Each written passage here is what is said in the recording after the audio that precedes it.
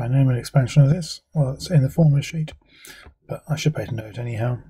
2 plus x to the power 5 will equal, it's one lot of times 2 to the power 5, and then plus, and then we're going to have 2 to the power 4 and just 1x, and then it's going to be plus 2 cubed and x squared. Each time so it's adding up to 5, but I need to know what the coefficients is, or are.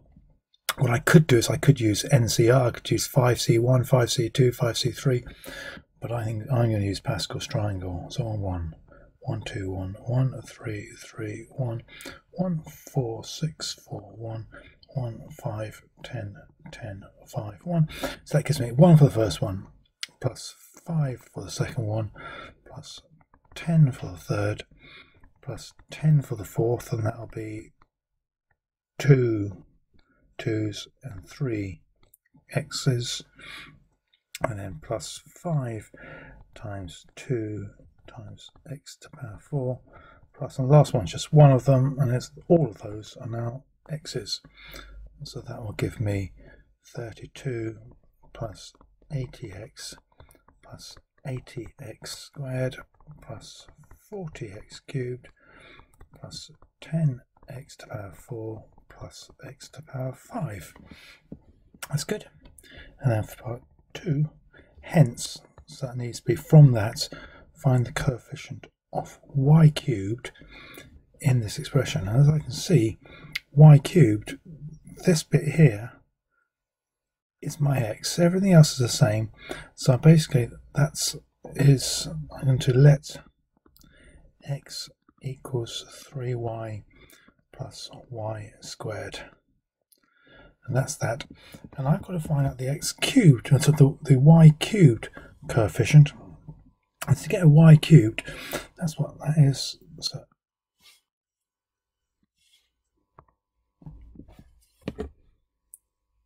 x squared is 3y plus y squared times by 3y plus y squared.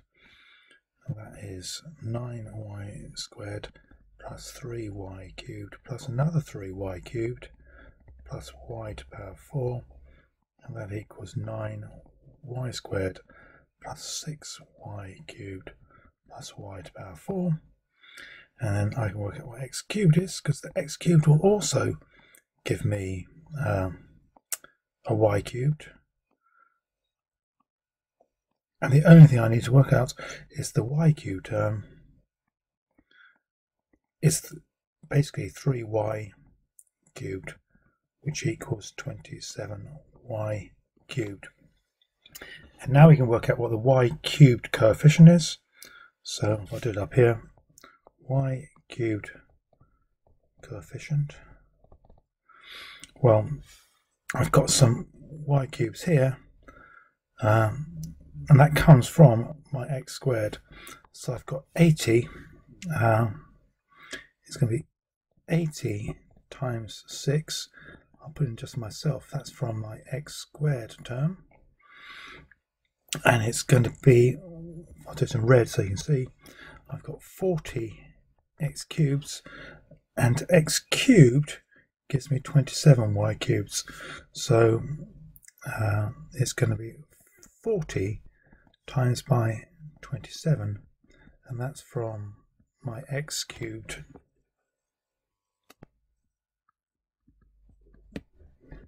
And so what that will give us, let's go back to here, that's 480 plus, that gives me 1080, and so that will equal 1560.